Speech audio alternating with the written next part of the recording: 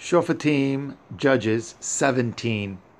And there was a man of Mount Ephraim, whose name was Micaiah.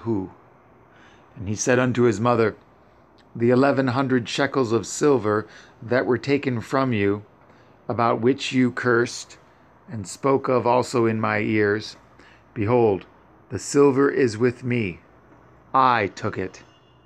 And his mother said, Blessed be you of Yahuwah, my son.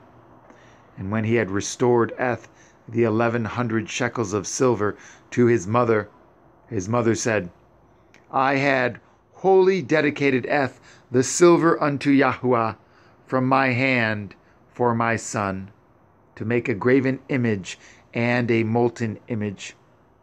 Now therefore I will restore it unto you.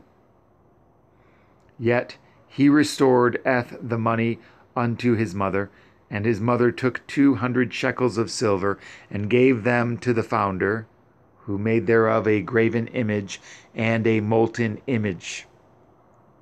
And they were in the house of Micaiah. And the man Micaiah had a house of Elohim, and made an ephod and teraphim, and consecrated one of his sons, who became his priest. In those days there was no king in Yashara'el, but every man did that which was right in his own eyes. And there was a young man out of Beit Lechem, Yahudah, of the family of Yahudah, who was a Levi, and he sojourned there. And the man departed out of the city from Beit Lechem, Yahudah, to sojourn where he could find a place. And he came to Mount Ephraim, to the house of Micah, as he journeyed.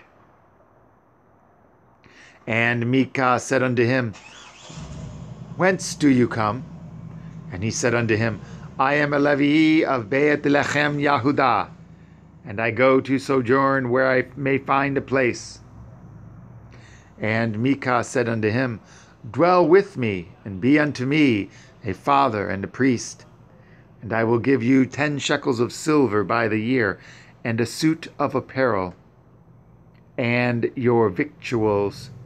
So the Levi went in, and the Levi was content to dwell with the man, and the young man was unto him as one of his sons.